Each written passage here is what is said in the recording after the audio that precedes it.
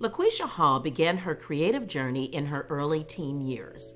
She engaged in a lot of journaling and drawing because she had no outlet or safe place to reveal that she was sexually abused.